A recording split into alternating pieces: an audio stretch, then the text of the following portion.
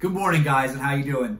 Welcome to Monday morning, the first episode of your regularly scheduled Slags Tube programming, okay? Here we are at Triangle, 8:40 a.m. I hope everybody had a nice rise and shine this morning, right? Maybe eggs and bacon. Come on in and let's do what we got to, okay? So, we can see March 30th here. Today is an A day, if that matters at all, okay? I don't know. Maybe it does for you, all right? Today's famous birthdays, we have Celine Dion, famous singer, the Titanic theme song, My Heart Will Go On, okay, great stuff.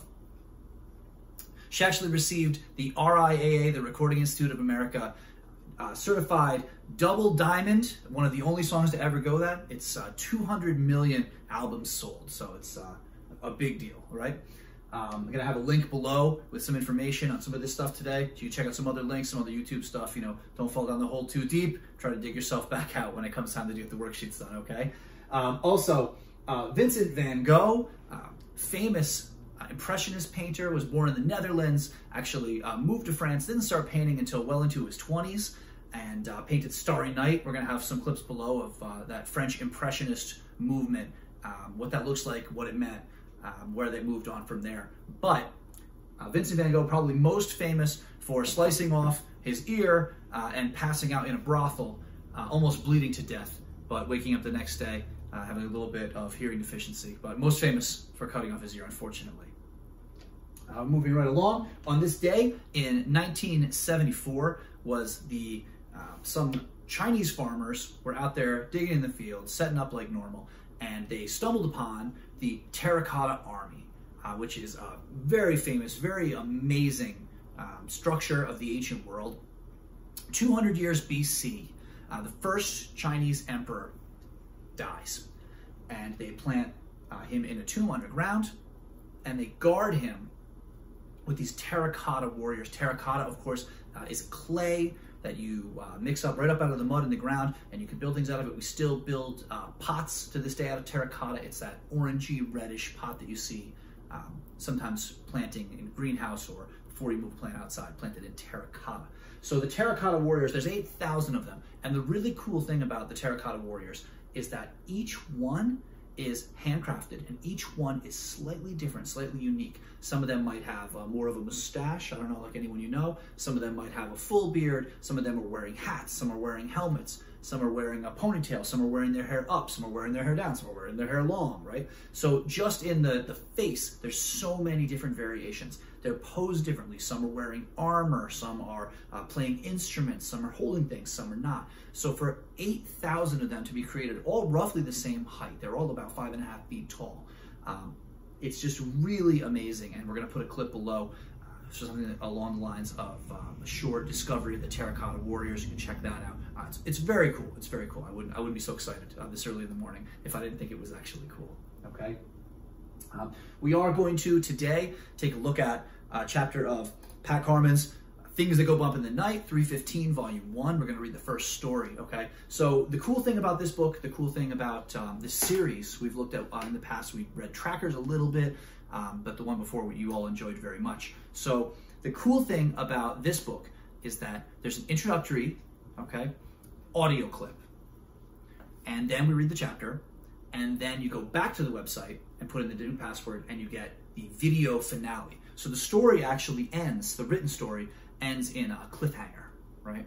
Which of course we all know is the climax of the story, right? The most exciting part in the story arc. It's like up here, and then this happens, and what happened? The story's over. The story's not over, right? But if you don't go below, you don't go to 315stories.com and put in the password and find out the conclusion, it's going to be very unsatisfying for you. You're just going to say, well, that was a stupid story. Why did it end there, right? So we're going to go to 315stories.com. There's a link below. They're going to ask you for the password. Now, the password for the audio file is CODY, C-O-D-Y, okay? So you're going to put that in. I'll wait.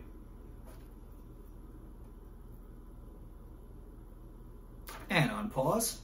Hopefully you enjoyed a little spooky, a little creepy introduction, right? And now we're going to go ahead and read the first story together, Buried Treasure. We all have a copy of this. We've got the world famous Slags Frog holding my place here as a makeshift bookmark. We're going to get into this and we're going to go over some of the vocabulary after. Okay, so we're starting on page 3. You want to follow along with your finger. You want to read out loud with me. That's fine. You want to pause me completely or mute me and read it yourself out loud or to yourself. That's fine too. And for anyone who wants to do any combination of that, here we go. So we're starting on page 3. Clarence Buchanan was born in the small town of Marshall, Wisconsin, all the way back when it was known as Bird's Ruin, which is to say, a very long time ago. So long ago, in fact, that people around Marshall were amazed Clarence was still alive in the late autumn of 1941. It was a simpler time for a man of 91 to finally meet his maker. So we're starting off with the death. That's always exciting, right? They say Clarence was born of fire, and that's true enough. As a younger man, he sometimes talked about the blaze that tore through Bird's Ruin the year he was born, how it gutted the tiny settlement and scattered most of those who survived to the wind. But Clarence had a willful, arrogant father, a man of the woods who was good with an axe and a shotgun.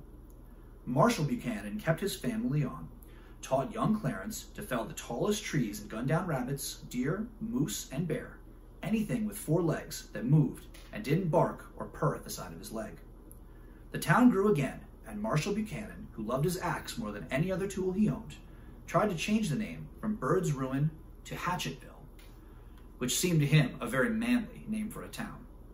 But to Marshall's bitter disappointment, Asahel Hanshet, an upstart business tycoon, tricked the mayor into something close to Hatchetville, but not quite. Hanshetville. After that, Marshall and his son moved out into the forest for good and entered Hanshetville only to trade chopped wood for supplies. It was about 5 years later when the accident occurred. Clarence should have known better. He should have been more careful. He shouldn't have been anywhere near the clearing to begin with, but he was so excited he just ran and ran until he could hear his father's axe hitting a tree.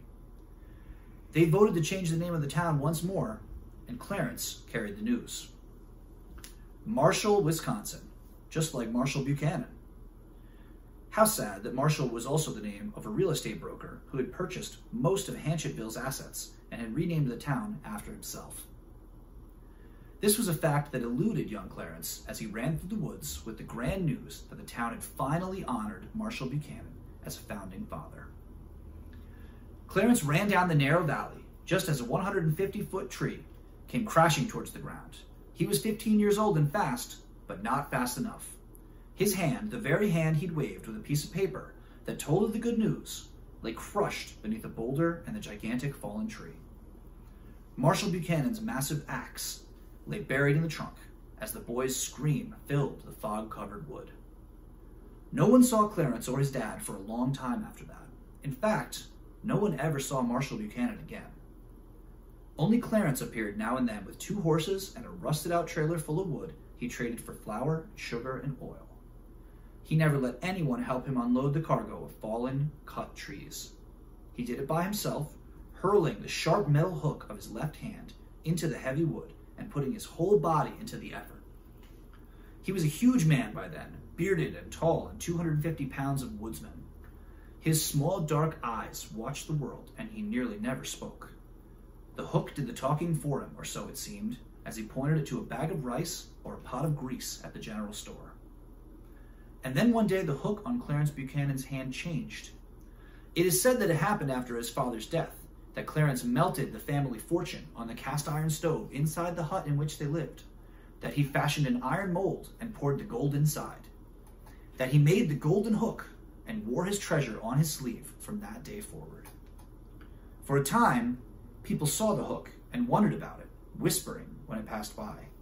The big man with the golden hook, lumbering through town with his burlap bag of provisions thrown over one great shoulder, was a mystery no one fully understood. They could not have guessed how much the hook was worth, because Clarence wore sleeves all the time, and only the hook itself was ever seen by a living soul. Still, for a time, the golden hook gained quite a lot of notoriety. Years passed, and Clarence grew ever more mysterious, visiting town less frequently, until one day he stopped coming into town altogether.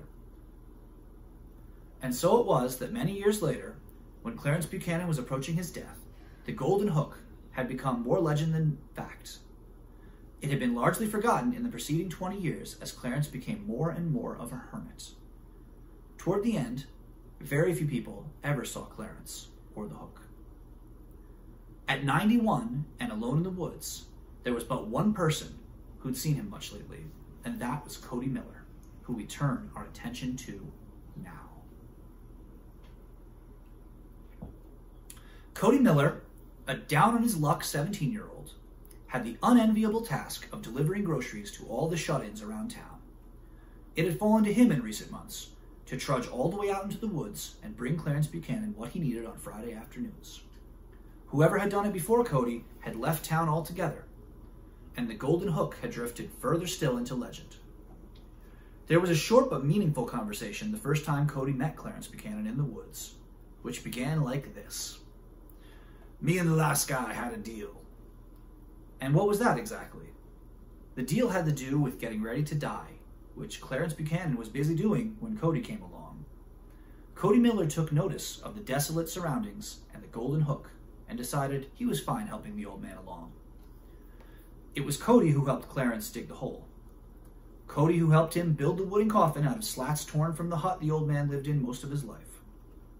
"This here gold was my daddy's," Clarence said when the hole was dug and the coffin was built, which amounted to 7 Fridays for CODY.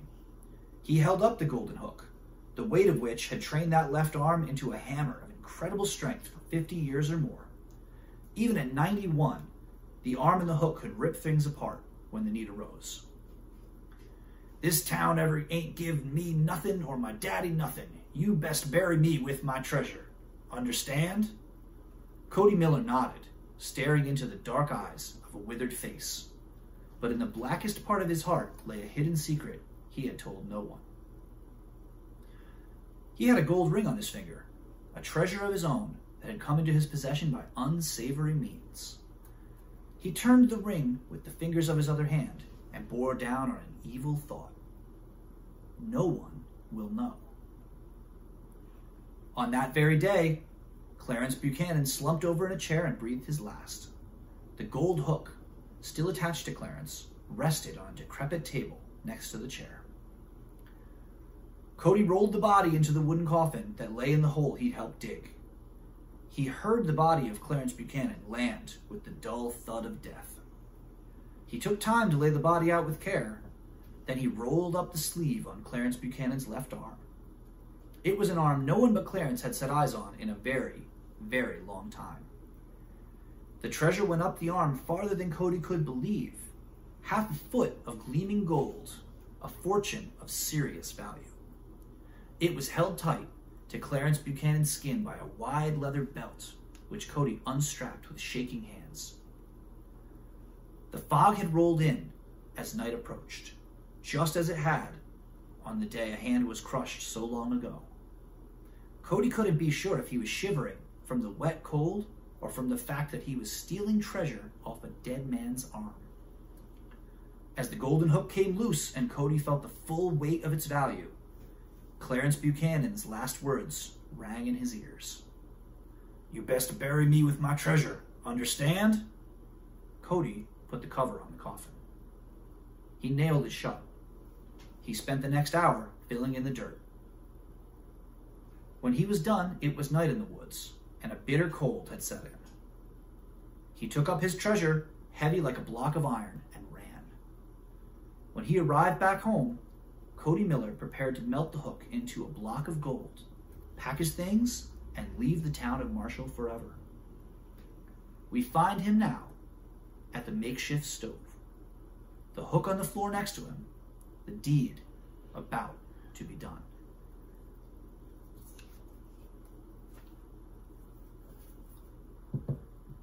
All right, so here we are at the climax. CODY, down on his luck, having literally stolen the dead man's golden arm, just unstrapped it, taken it. His plan, bury him, make off with the arm, take it back to his stove, melt it down into a gold block, pack it all up, and head out of town. We'll get away with it? I actually don't know what happens. I haven't watched the video yet. I do want to hit the vocab before we take off. Some of the words in the story that we use today. They're up on the board. They're going to be down below. Arrogant, right? Someone who's arrogant. They might be conceited. They have a very high opinion of themselves, right? Maybe heavily inflated. I see you nodding your heads. We don't know anyone like that, okay? A tycoon is someone who does well in business, all right? Usually the name of the industry that they're in would be behind it, right? Andrew Carnegie was a steel tycoon, okay? You could be, there's that old video game, Roller Coaster Tycoon, right? Where you're building your own theme park. Cargo is my favorite joke of the day, right? Knock, knock. Cargo? Cargo who? Cargo beep beep, get out of the way. Great joke, right? Your moment of levity. Cargo, usually you hear it as the precious cargo, right? Precious cargo delivered. It's whatever you're transporting, whether it's, you load up, you drop down the seat, you load up the back of the truck with your pair of golf clubs. There you go, now your golf clubs are the cargo, right? If you're bringing home the groceries, your groceries are the cargo. If you're dropping the kids off at school, they're the precious cargo. Notoriety, okay? Coming from notorious, right? And a lot of these words have what's called a negative connotation, right? And we've gone over that. When you hear a word like notorious, it's not good, right? Your mind automatically thinks, oh, this is a bad word about a bad thing, right? That's a negative connotation, okay?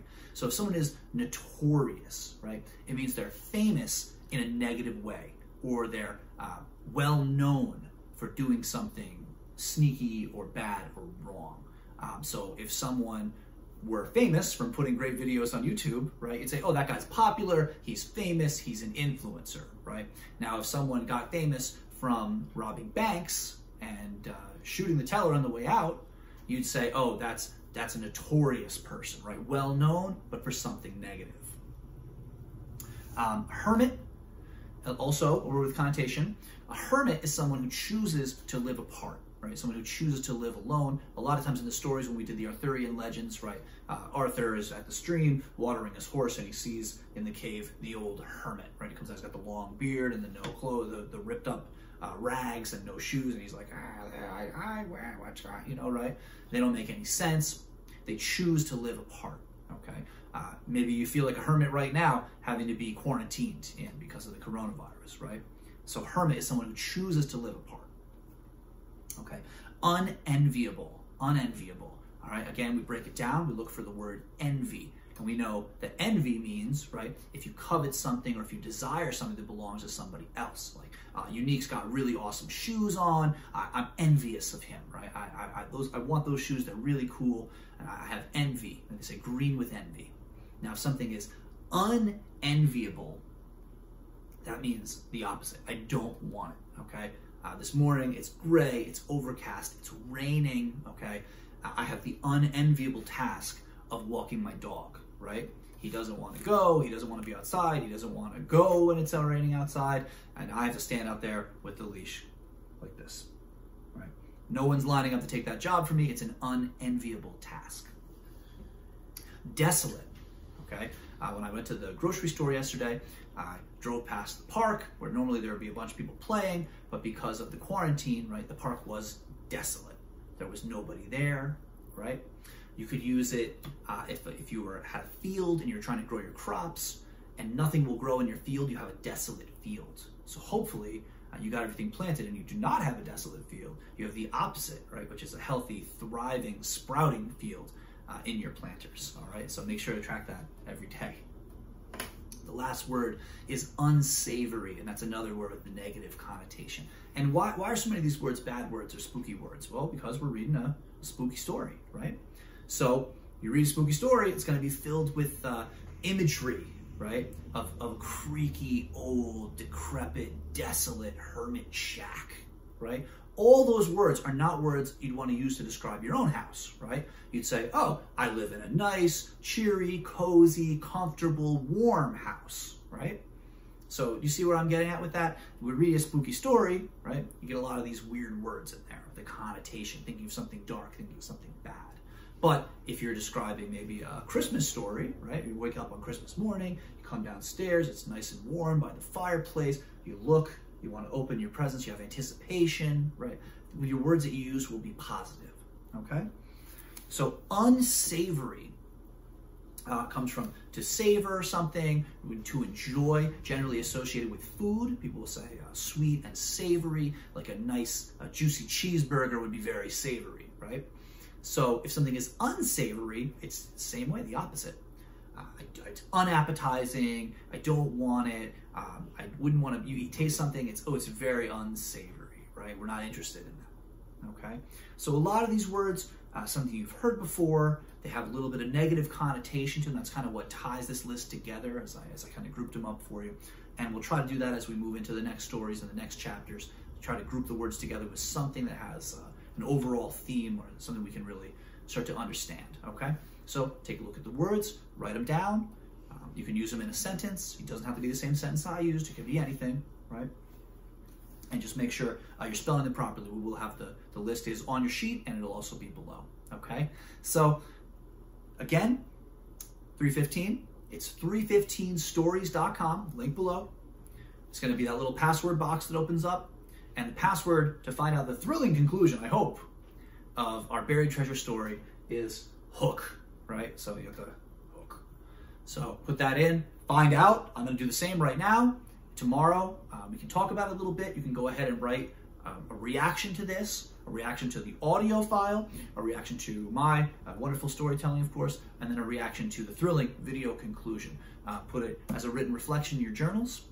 Go ahead and get started on the worksheets. Make sure you are checking the germination progress and the rate of growth in millimeters on your plants. And if you have any questions, go ahead and comment below or send me an email, slags2@gmail.com. All right. You guys have a great day, and I'll see you tomorrow morning.